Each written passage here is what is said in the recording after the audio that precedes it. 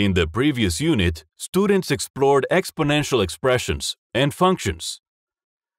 In Unit 6, students will work with polynomials. Prior to engaging in Unit 6, students will need to be able to simplify expressions with exponents.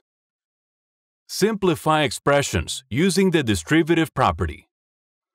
Find the greatest common factor of two or more numbers. In this unit, students will work with polynomials. They will add, subtract, multiply, and divide polynomials of degree 1 and degree 2. Rewrite polynomial expressions using the distributive property. Factor trinomials in the form ax squared plus bx plus c, including perfect square trinomials of degree 2 and factor binomials that are the difference of two squares. Let's take a look at the vertical alignment for 10a in extending operations to polynomial expressions and complex numbers to see the progression of skills starting in 5th grade. In 5th grade, students applied their knowledge to the 4 basic operations to solve problems.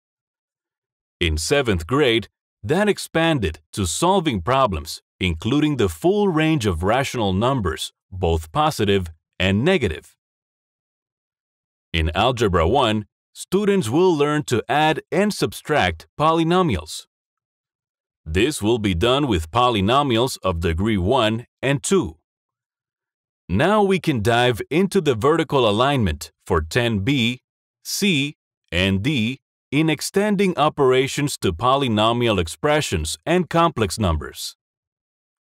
Students learned to multiply with fluency in 5th grade. This started with multiplication of a 3-digit number by a 2-digit number using the standard algorithm. It continued with multiplication of decimals, including money, and multiplication of fractions by a whole number. Multiplication was done with a variety of strategies and models, such as understanding place value, properties of operations, and area models. In 6th grade, students expanded their previous knowledge into multiplying and dividing positive rational numbers. They also learned how multiplication by a fraction either increases or decreases a quantity, depending on whether that fraction is smaller or larger than 1.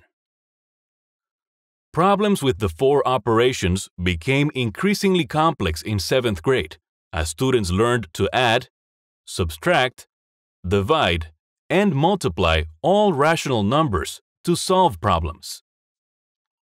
This background culminates in students learning how to multiply and divide polynomials in Algebra 1. At this level, this is confined to polynomials of degree 1 or 2.